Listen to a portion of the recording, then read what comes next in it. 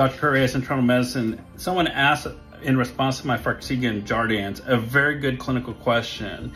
Why do diabetics can get diabetic ketoacidosis on Farxiga and Jardiance, but non-diabetics do not get diabetic ketoacidosis or DKA? It has everything to do with insulin. So in type 1 diabetes, they don't have enough insulin to stop the ketogenic process, and that will lead to ketoacidosis.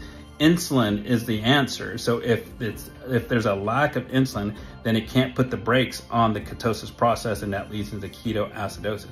If you're a type 2 diabetic, DKA or diabetic ketoacidosis is rare, but can occur when there's an infection, or if that person with type 2 diabetes has significant amount of insulin resistance. So again, it goes back to that insulin. That insulin may be present, but it's not functioning well in that person with type 2 diabetes because they have significant resistance, and that leads to ketoacidosis. There's no brake on the ketosis process.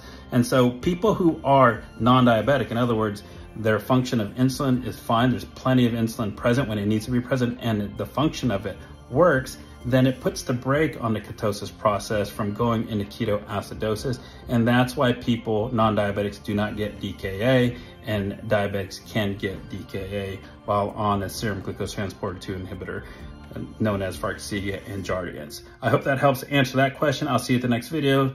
Tubby Doc out.